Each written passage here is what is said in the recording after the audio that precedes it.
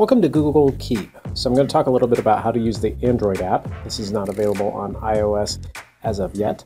So we'll just look at the Android app so that way you have some familiarity with it. You can see any existing notes that you have. You can also switch to list view so that they are in a vertical column. I'm going to switch back to grid view. And here at the bottom, I'm going to take a note, and this is where you can add a title. And then you can also add various notes.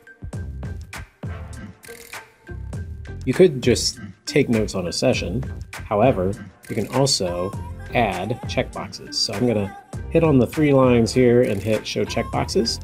So that way it becomes a list of some sort. There I added a few items. You can also change the order of these items by grabbing the dots on the left-hand side.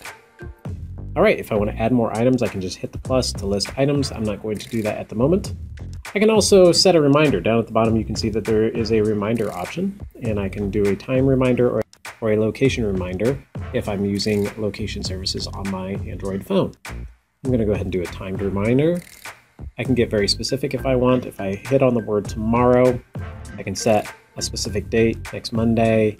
I can set whether it's morning, afternoon, evening, night, or a specific time. I can also set a repeat if I would like for it to remind me numerous times. Okay, so now that I have a reminder set, what I'm going to do next is I'm going to show you that you can change the color. I'm going to hit the palette here, and I'm able to adjust the color of my note so that way it matches a certain category. If I want to be more specific in my labeling, I also have a label icon right here beside the camera. I'm going to hit that one, and I can add labels that already exist, or I can add new labels.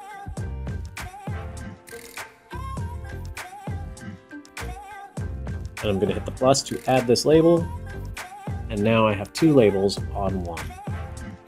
When I go to this note, you'll notice that it now says Android phone and work in these labels.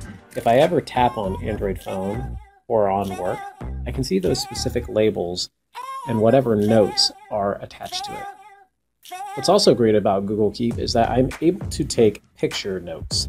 I'm going to hit the camera icon, and I can choose an image already from my library, or I can take a photo with my camera. I'm going to go ahead and access my photos here and take a photo for you. There's my image. I'll hit the check mark, and my image is now inserted into my note.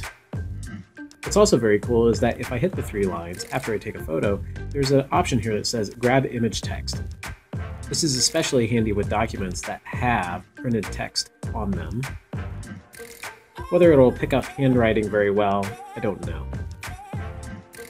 Here it's processing and says grabbing image text, and it says it can't recognize text. Like I said, it works much better with actual printed text. Another option on this list of things that I can do is I can add individuals to this.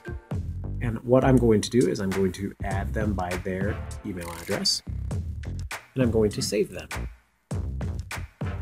Now this individual can collaborate on my note.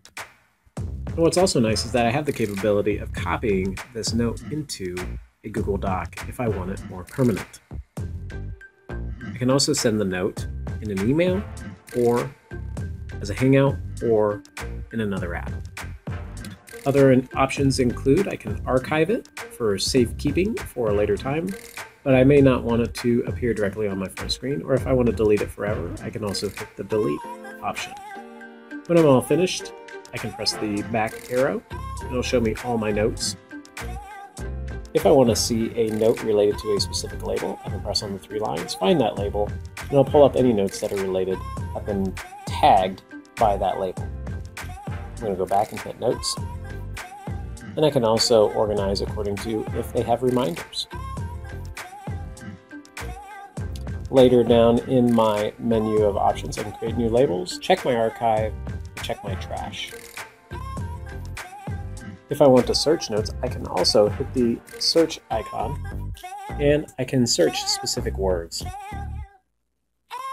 And what's also great is that it all syncs to my Chrome browser in keep.google.com.